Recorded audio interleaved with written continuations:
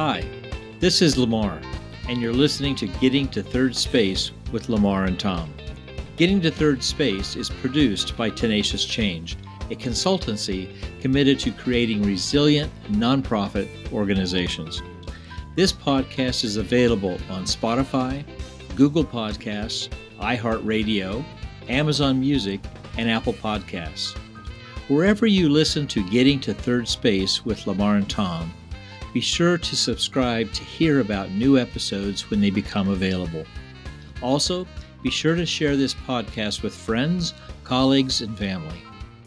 The more people join us, the quicker we get to third space as a society. Hey, Lamar, how you doing? I'm doing well. Tom. How about you?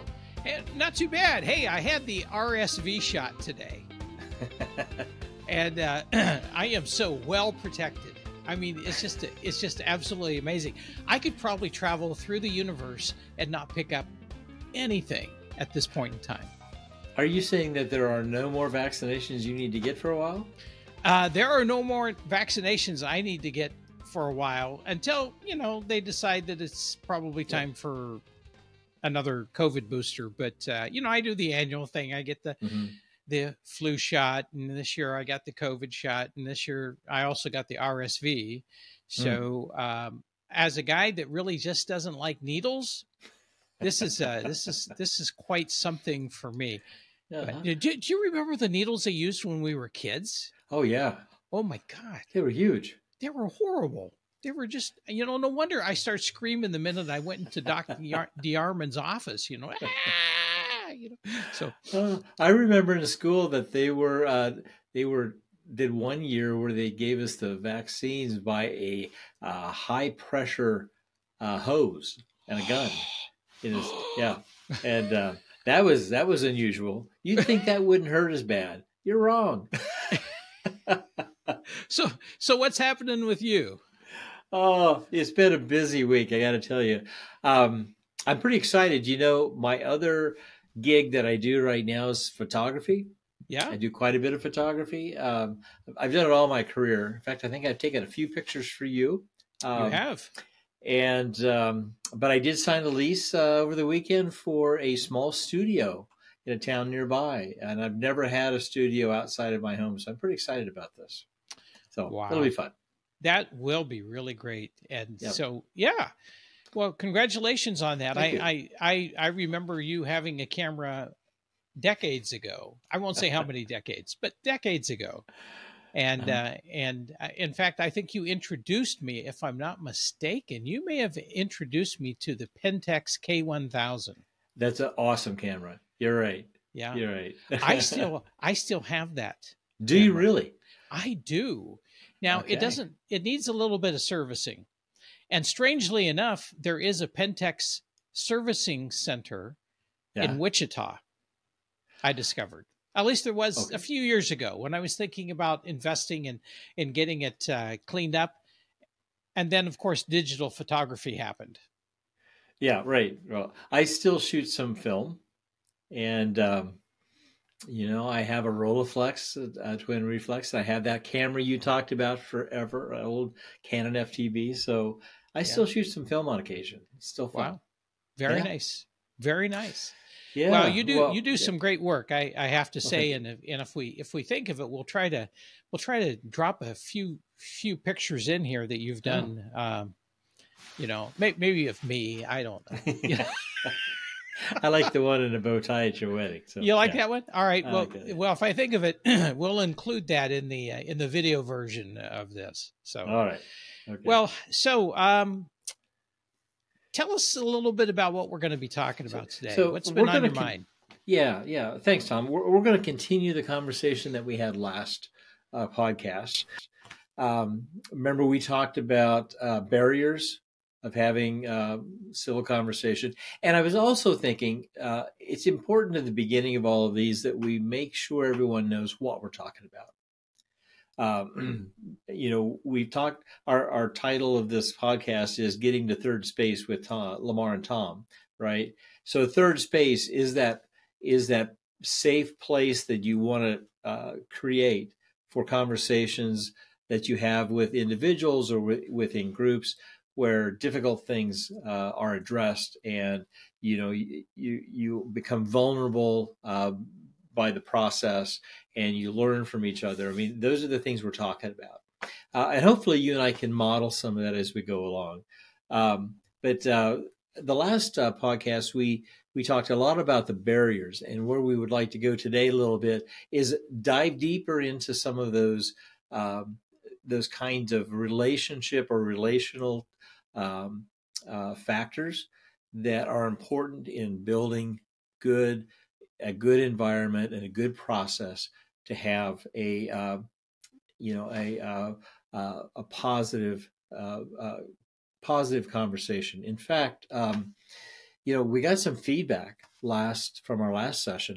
We always appreciate feedback, so people, please feel free to send us emails that's listed on the podcast website. But I had feedback from one individual who said, it's really important for that person to make sure that there's trust, that he can trust the person he's going to have a conversation with. In fact, it's almost like I don't have time to have conversations with people about these kinds of difficult things if there isn't trust involved, because it doesn't seem to go anywhere. And so that's one of the things we want to talk about today. Okay. No, I think that sounds really good. And I appreciate that feedback that we're getting from folks. And it's really great to hear from folks. At least we know one or two people are listening out there, right? When we get the feedback. So that's quite nice. Thank you. So one of the things we talked about in preparing for this was introducing something that we both know by experience from our professional lives, and something that I worked on developing several years ago, actually, when I was working with young people in public schools. I worked on a teenage pregnancy prevention program. We did relationship education in the public schools, and one of the activities we did that was really quite a lot of fun and insightful was we asked the young people to tell us about the qualities that they see in some of the healthiest relationships that they've ever observed. And so my colleagues and I, the kids would start shouting these out. Initially, we'd write them on a chalkboard or then eventually a whiteboard when things got a little bit more modern, on a whiteboard or even sometimes just a flip chart. And over time, what happened is we got so many different responses from young people. One of my associates who handled a lot of research for us decided to catalog all the responses we got in that activity. And we had thousands of young people go through the program. We had lots of responses. And then we did an analysis of it to see, was there any responses that really crossed the groups?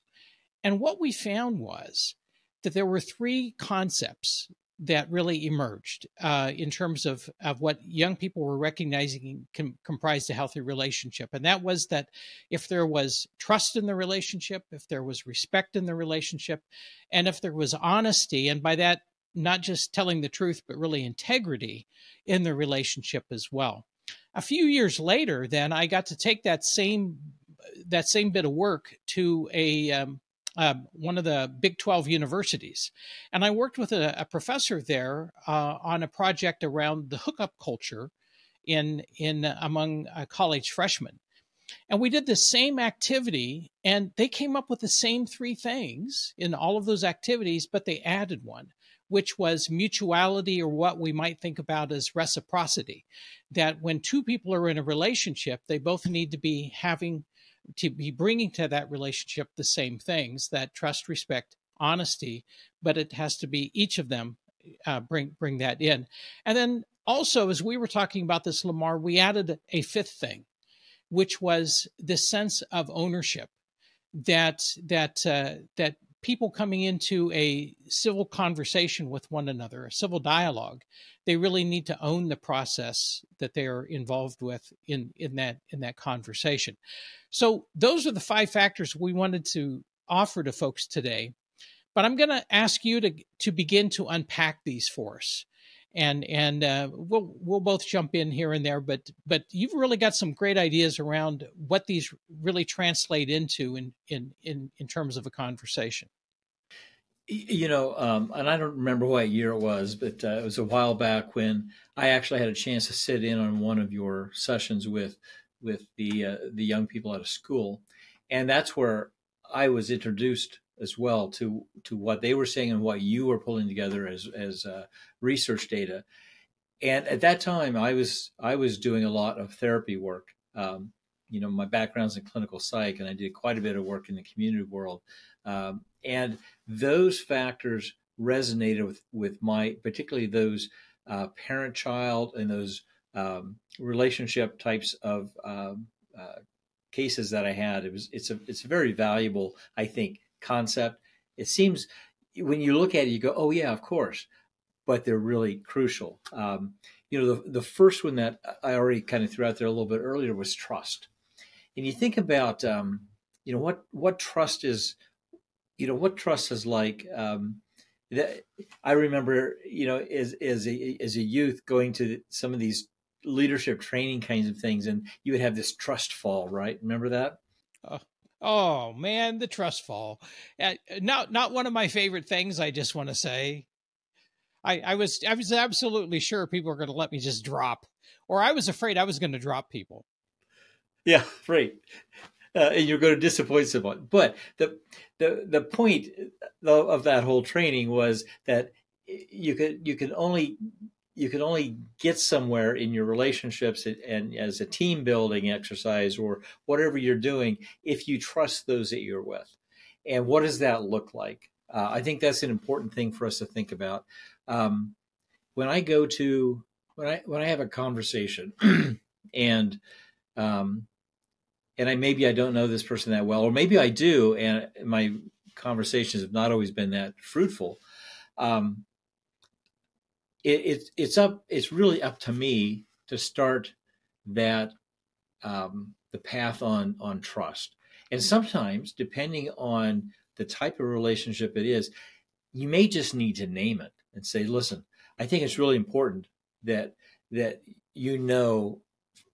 could be about this conversation I'm not going to take outside of this room, or that I'm going to respect." And you'll find that a lot of these things we talk about are kind of like a Venn diagram where they all kind of cross over.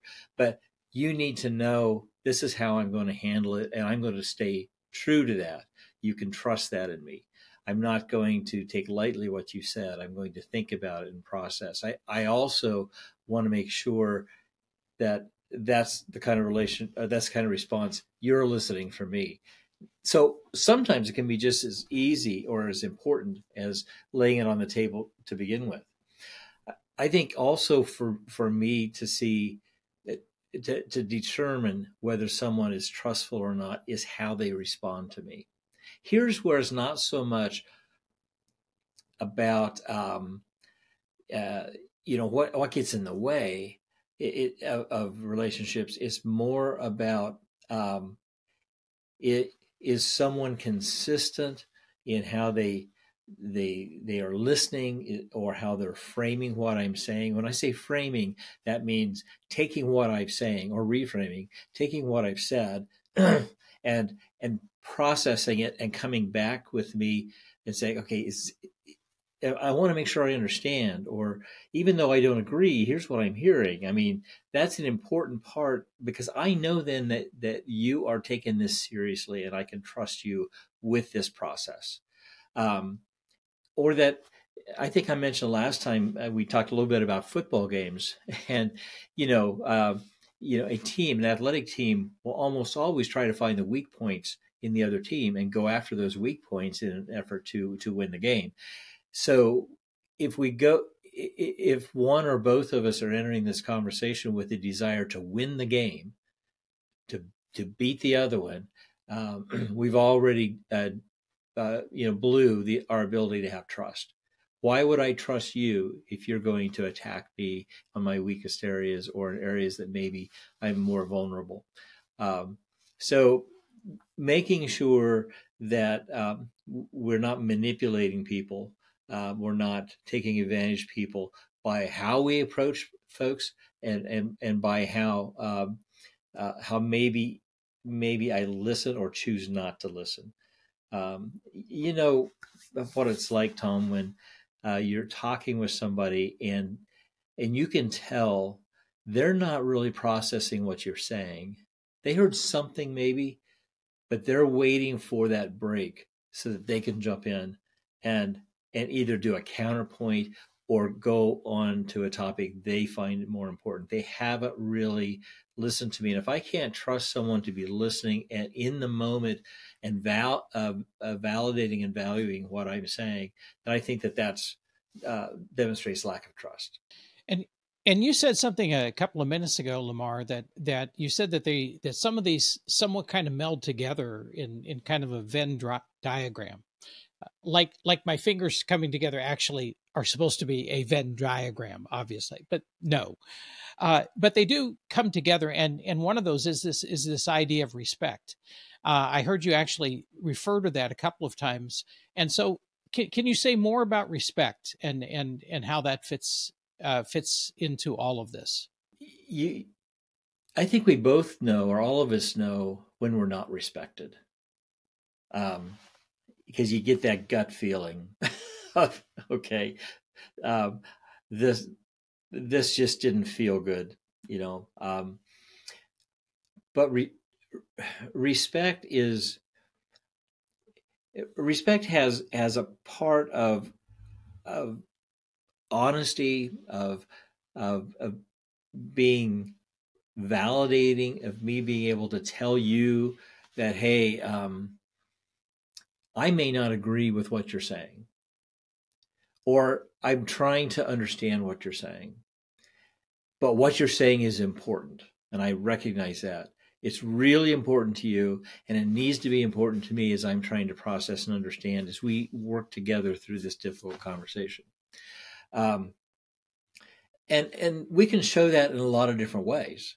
Now, there's all the nonverbal kinds of things that show that we're engaged, right? Whether it's eye contact, whether it's the reframing that I referred to just a little while ago, or whether it's continuing to stay on the topic that person has been putting out for you to process or to consider, without switching to yours, and making sure we walk. I was in a conversation a couple of weeks ago. I'd invited this person to have coffee. I like coffee conversations, so we had a coffee conversation, and they were asking me some really difficult things. We were talking about some difficult things and some stuff that I'd gone through with the work that I'd done in the places that I worked before. And then a group of people came in, and I noticed that his attention just went to that group of people. And he kept looking at them and kept looking because he knew them. And pretty soon, I felt like I was talking to myself. But I was talking about things that were really important that I had experienced that this person had asked me about. I suddenly felt that the respect level went way down just because of that action.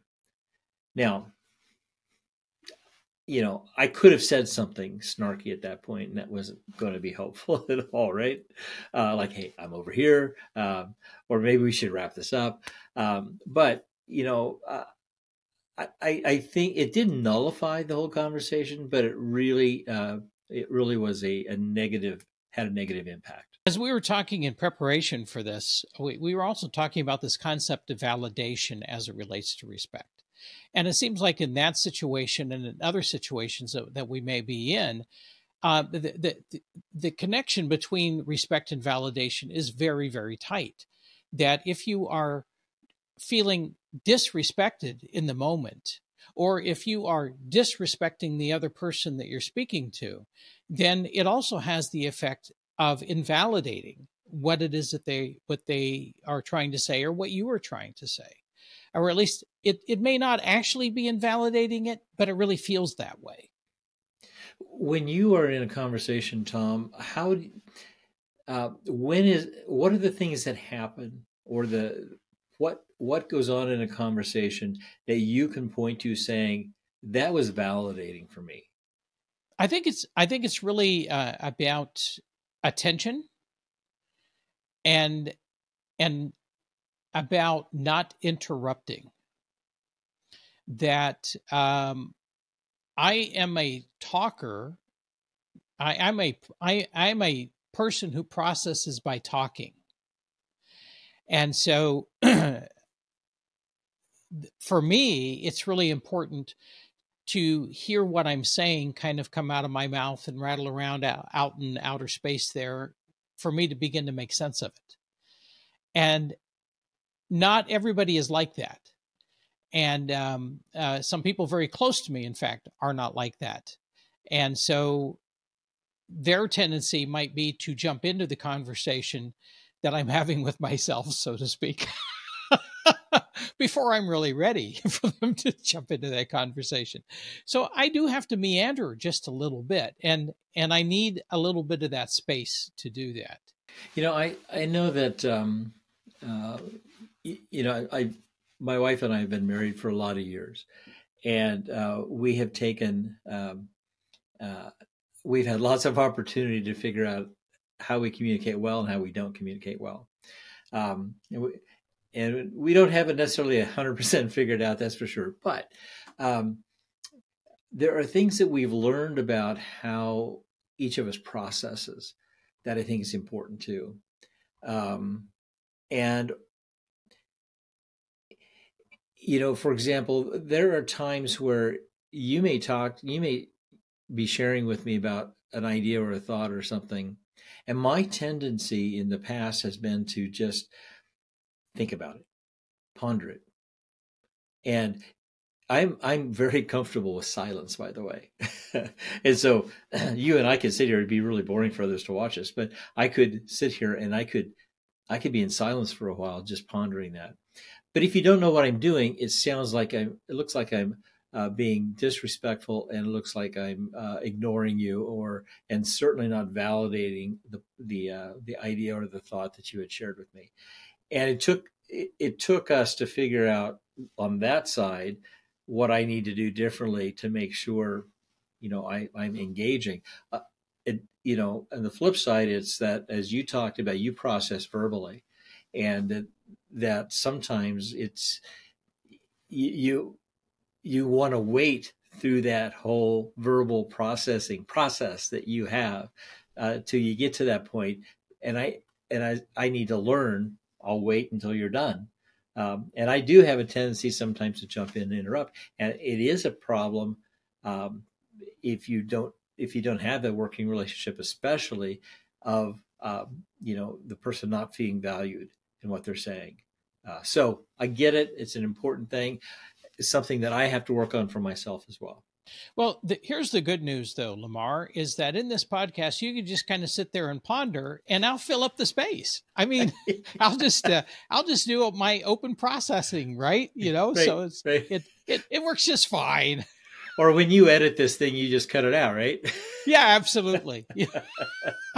I just shorten your pondering down a little bit. But all of this talks about our next factor, really, and that's honesty. Um, on how do I know that someone is being honest with me, and what does that look like? In fact, what we're trying to do is get a sense of what these factors all look like. And if someone is not being honest with me, or I don't feel that honesty is very being extended, then my trust level goes down. And even maybe my respect. So you see how all these interplay. If you think about them more as foundational, various points of a foundation, when one point of that foundation changes, it impacts the rest of the points of the foundation. So if honesty is something that I'm questioning, it's going to impact my ability to trust you as a person and as a person involved in the conversation.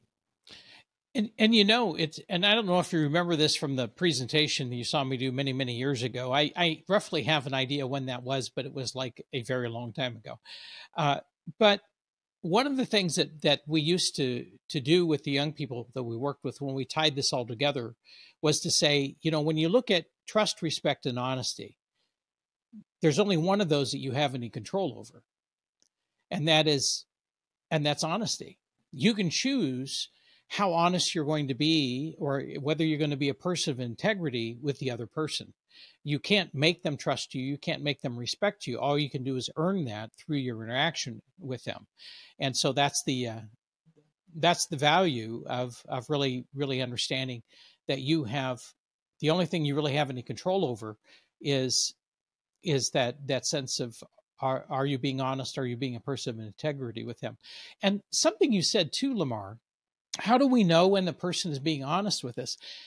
And I think that is one of the hardest things to tell when it's just one-on-one with people. And particularly if you haven't interacted with that person on a regular basis. And so I'm almost inclined to think that you can't always tell in a conversation if somebody is really being honest with you. You almost need to know who they are outside of that conversation, and have they interacted with the world around them in a way that is honest and with integrity. And I say that as a person who, I would like to tell you that in my life I have always been absolutely honest. I have always been a person of integrity. The problem is, Lamar, you know me too well. You know some ways that I have so totally blown it that we will never talk about in this podcast. But I have absolutely messed up in terms of being a person of integrity and honesty. But you know what?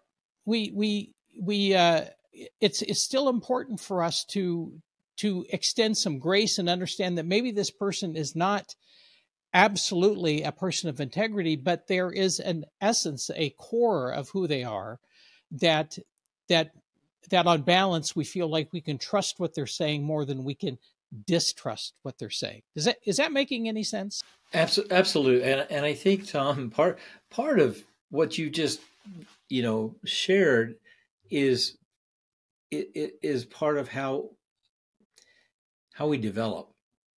I've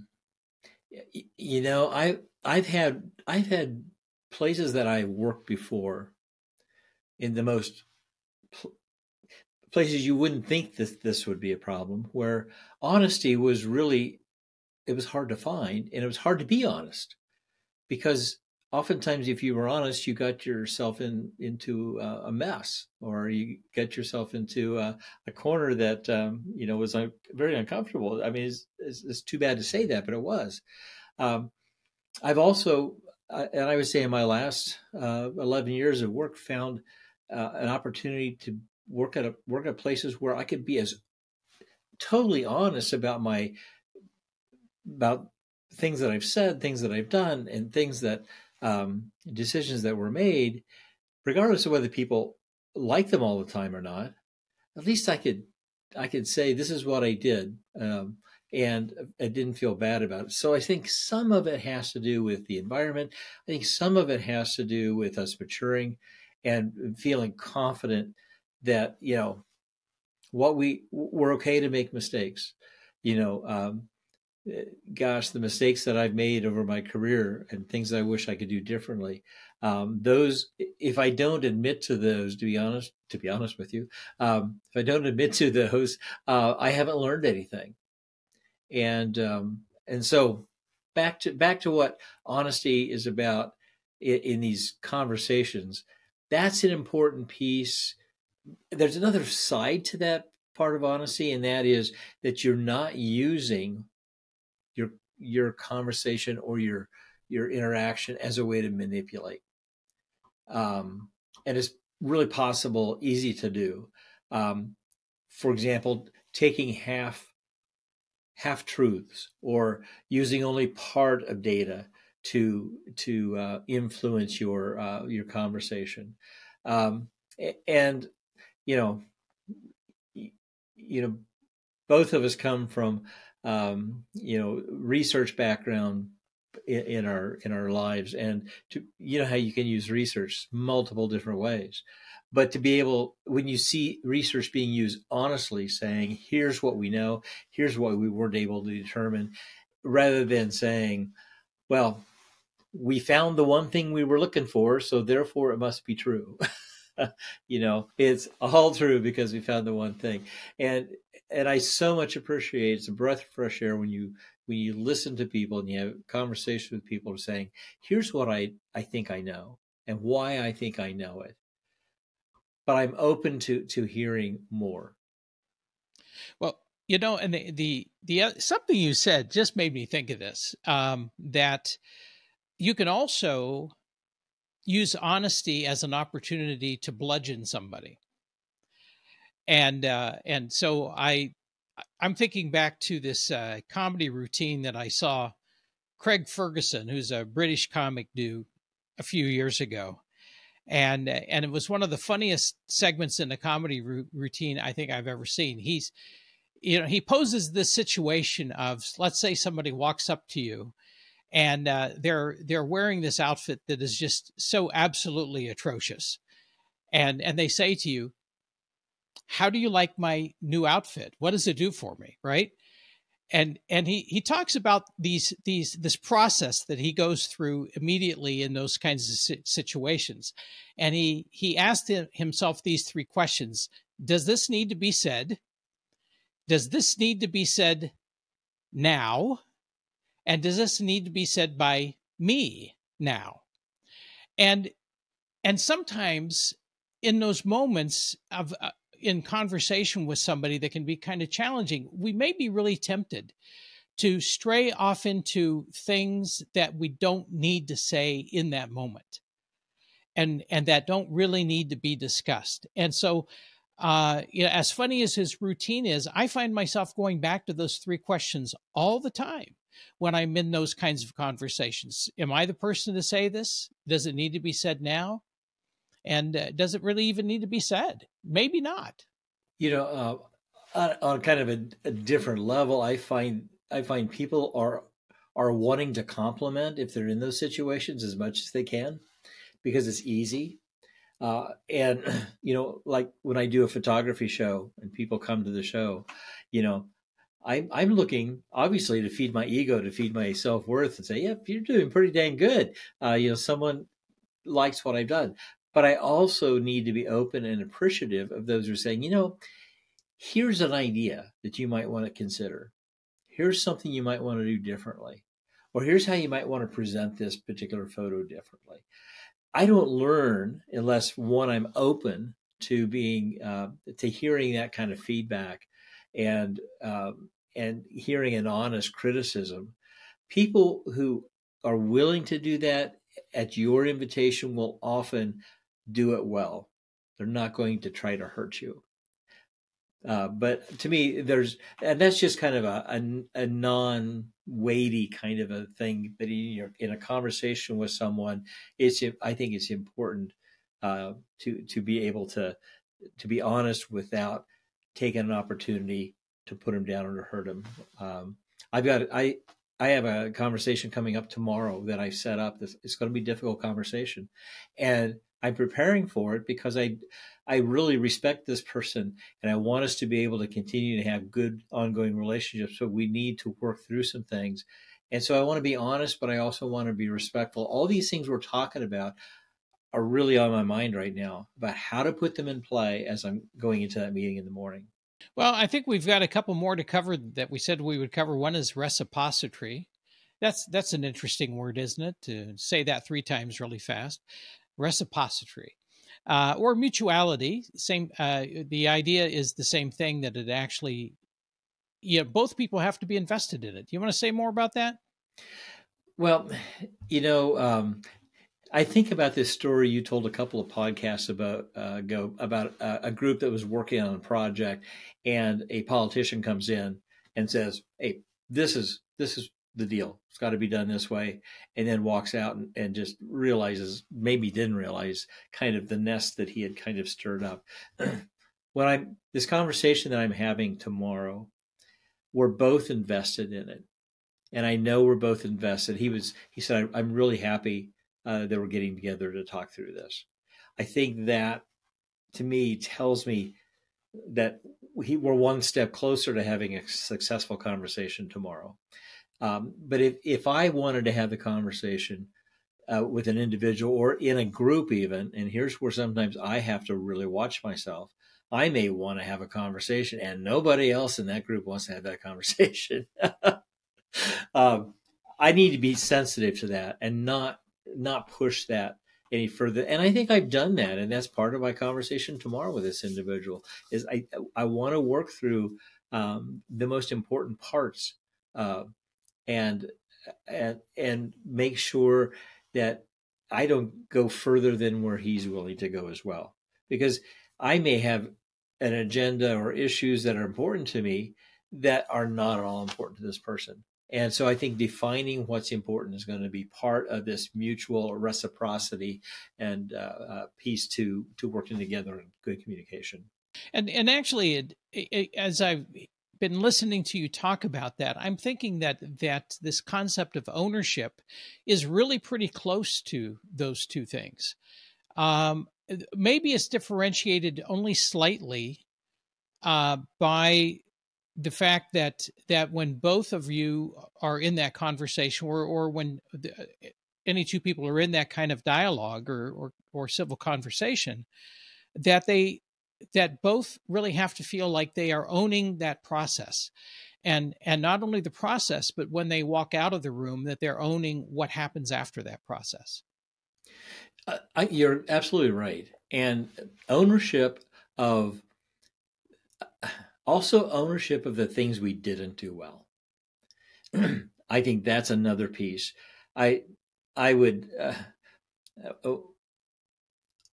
say where I have learned a lot, and it wasn't always something that I did well at all, but something I really try to work with, is when I have screwed up, when I haven't shown respect, or I maybe damaged some trust, or maybe a little bit of hyperbole, or not necessarily being as clear on the data as I needed to be. If I can come back and own that, I think it reestablishes a relationship that may have been damaged, but two, I feel much better.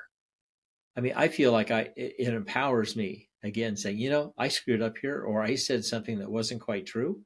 Let's back up and let's regroup. But owning that part of our involvement and part of the conversation is important.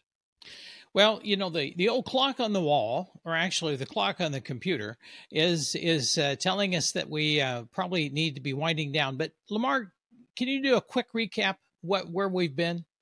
Yeah. So what we did today was we took our conversation about barriers and hurdles from last podcast to a different level of relationships with the person that we're having conversation with. Realizing that sometimes that those relationships may be just brand new, fresh, and at that moment, or they may be lifelong kinds of relationships. It doesn't really matter. But we have these five factors that you and I believe are important. Trust, respect, honesty, reciprocity, and ownership. They all work together, and they can be part of any relationship: parent, child, spouse, significant other, friend, a group that you're working with. These five factors are valuable foundational factors you can use in almost any kind of a setting. Yeah. Well done. Thank you. Well, Now we get to one of our favorite times, which is things that make us smile stories, right? So we've got a couple of interesting ones today that will either gain us listeners or maybe lose us listeners. I don't know. Do you want to go first? You want me to go first? No, I'll go first. We'll end up on yours. So I ran across this. Honestly, don't know where we always get all this stuff. I think this news bit comes from the Huffington Post, where I saw it, but I'm sure it's an AP story. But this woman from Iowa, our home state, Iowa, the Hawkeye State, um, was stopped by federal custom agents as she entered back into the country because she declared a box of things she brought back from Africa that she was going to make jewelry out of. And one of those things was giraffe feces. Now, growing up on a farm, I've seen a lot of that, of feces, but I've not seen giraffe feces. So I'm looking at a picture of it, and I'm just trying to imagine what that might look like around someone's neck, a necklace, I don't know. But she soon found out that there's a lot of problems with bringing, dung in from another country, especially a lot of health issues. Obviously, these are things this person should have known. I can't imagine what it was like for federal custom agents to have to sit down with her and say, listen, giraffe feces is just not one of the things we're going to let you bring into the state of Iowa. Well, in the vein of things that might not be the healthiest for you, okay. The story, the thing that makes me smile this week is this story that comes from Wales and a children's charity where they collect toys for children, right? Yeah, right. And so the only thing I can do is just actually read to you the statement that was issued by the charity. And if I had any kind of way of mimicking a UK accent, I would actually try, but I don't. And so I'm just going to read it in my best Midwestern voice and language here. So, but listen to what this says. Could those of you who kindly donate please be mindful that we are a children's charity, and as such, we have a range of ages on our wonderful volunteer team, the statement reads. Now, here's where it gets good. We therefore ask that you refrain from donating your used and unused marital aids. We would like to remind you, and I love this, we would like to remind you that the branch has CCTV so that all these things can be traced back to their owners. Thank you. So, let's just lay it out there. People are donating used and unused sex toys to this children's charity in Wales. And it was just, between that and the giraffe doo-doo, it just, you talk about two potential health risks. I just don't think we need to even explain much more. No, I don't think so. It's just kind of like all out there this week in terms of the things that make us smile. So, well, I guess we've come to that time. We're going to wind this down.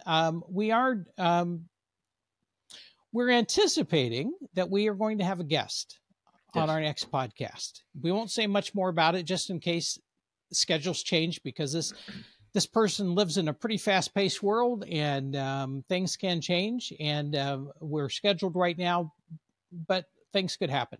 So, but we're looking forward to podcast episode 5, which will feature a guest, and we'll be doing that later this week and posting it soon.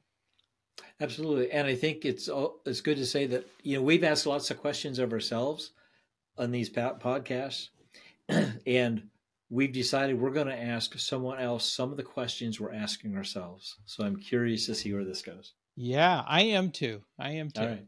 Okay, Lamar, I guess that's it for today. See you in a couple days. All right. Take care, man. All right. Bye. Bye. Tom here. Thank you for listening to Getting to Third Space with Lamar and Tom. Remember to click on subscribe to be sure you get notices about new episodes. Getting to Third Space with Lamar and Tom is a production of Tenacious Change. Opinions and ideas expressed in this podcast are solely those of Lamar Roth and Tom Klaus. And we'd like to hear your opinions and ideas too.